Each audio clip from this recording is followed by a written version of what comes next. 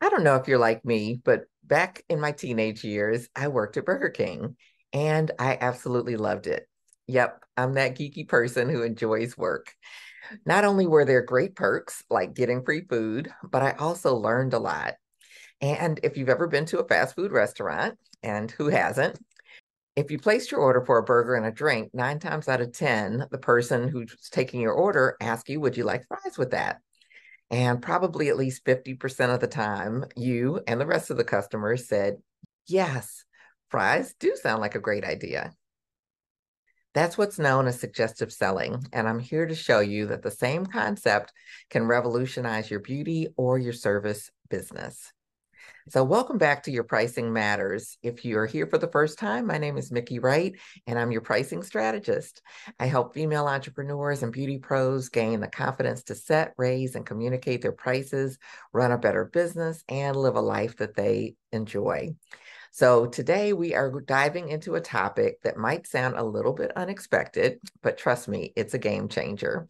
The technique I just shared with you, suggestive selling, has a huge impact on revenue and client loyalty. So much so that in order to work at most fast food places, it's a requirement that you ask each and every single time. And it's required in most fast food places for a reason. Now, you might wonder, why is suggestive selling such a big deal? Well, it all comes down to the bottom line, which for fast food owners, they aim to serve quality food, satisfy their customers, and of course, make a profit. More sales means better results. So when the cashier suggests fries and half the customers say yes, it's a win-win situation. Not only do the customers enjoy a tastier meal, it's like, but the restaurant also pockets extra cash. But here's the twist. While the technique works wonders in the fast food world, many hairstylists and beauty pros and other service providers completely overlook it. You see, when you're providing personal services, it's much more than a transaction. It's a connection. It's built on trust, on care, on your expertise. And that's where suggestive selling comes into play. In addition, when we don't build that connection, we're missing out on a gold mine of opportunities, and it's costing us big time, both in dollars and cents and in keeping our clients coming back. The way I look at it, most hairstylists and beauty pros couldn't even qualify to work at a fast food restaurant. Ooh.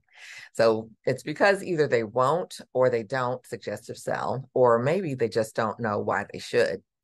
So here's an example. Our client comes in, and I'll use a beauty example because I think it's really relevant. Our client comes in and says, I'll have my regular, or I'm just here for a cut. And what do we say? Okay, come on back. Let's go back to the shampoo bowl and get started, right? Bah, that is the wrong answer. So there's no taking a look at their hair to see what they may need in terms of conditioning, treatment, glaze, highlights, anything. There's no asking them how their hair was in between to maintain. So we don't know that, their experience was it was dry, it was limp, it was frizzy, whatever it may be, and that they really could use our help with a solution for those types of challenges.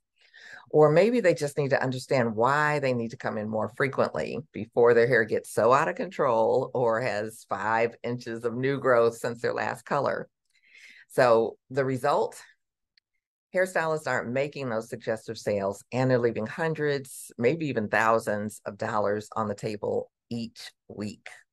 Hard to believe, right? So imagine if just half of your clients last week opted for a conditioning treatment. That's a significant revenue boost, not to mention the benefits to their hair. So let's face it, you're more than a stylist. Your clients come to you for more than a hairstyle or a haircut. They come for your professional expertise and recommendations. And when you don't share that knowledge and show them that you care, you become what I call an order taker.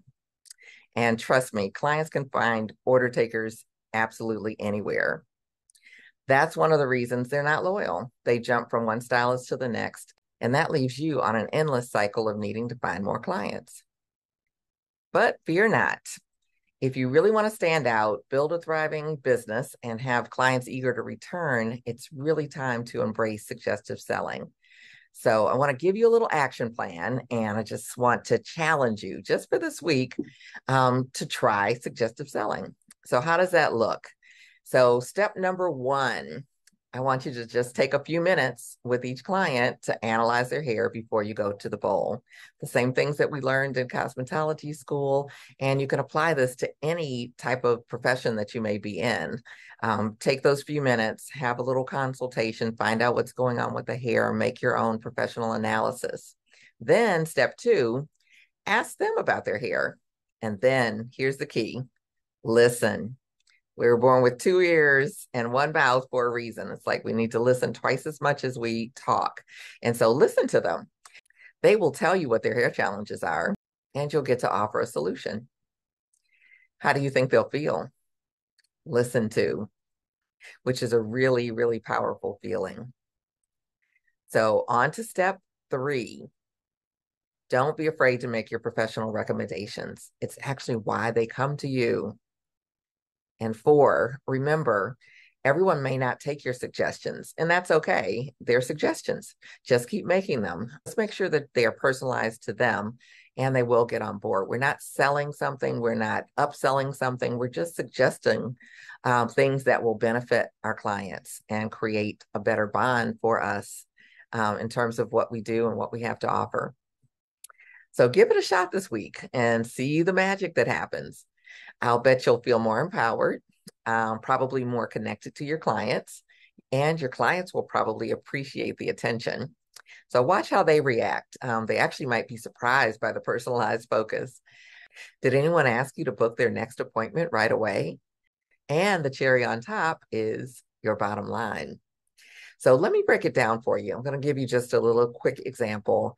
And we're just going to assume for conversation's sake that two of the clients that you serviced last week ended up opting for a conditioning treatment at $25 each. So that's $50 additional. And one of your clients decided to get a glaze or semi-permanent color, brighten up and refresh, and that was $45. And another client decided to get a set of face frame highlights where you might be putting in 12 foils or so right around the front and creating some brightness around their face. And that's $60. When we total up the extras that your clients opted in for because you took the time to actually talk to them and listen to them and see what their needs were and make your suggestions, it adds up to $155. Now, of course, that's not really earth-shattering, right? $155. But if you do this weekly, do you know at the end of a month you'll have made $620 more? That starts to make a difference. What could you do with $620 additional? If you need more convincing, I want to share one of my students actually gave this a shot, and she actually brought in an extra $360 in 1 week, and that was without increasing the number of clients. She looked at 1 week and the next week, and it was the same exact number of clients, and she made $360 more. In a month, that's more than $1,400 just for making her clients feel special. That's what suggestive selling is all about, and that's the power of it. So, are you ready to kick that order taker to the curb? I'm excited to hear your thoughts and experiences in the comments below. That's a wrap for today's video, but what I want you to remember is it's your expertise that sets you apart and fuels your success in your service business.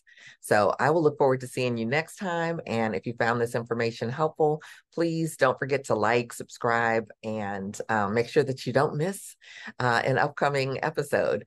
So until next time, I want you to keep reaching for the stars, and I will see you soon. Before we go, I've got a quick question for you. You secretly dread it when someone asks you, how much do you charge? Well, I'd like to invite you to grab my free pricing cheat sheet at beautysuperstars.com/keys for the 4 keys to confident pricing. And it will help you say goodbye to selling yourself short and questioning your prices. Hold the pickles, hold the lettuce, special orders don't upset us. All we ask is that you let us serve it your way. Have it your way. Have it your way. What if we sang that to every client? Hey.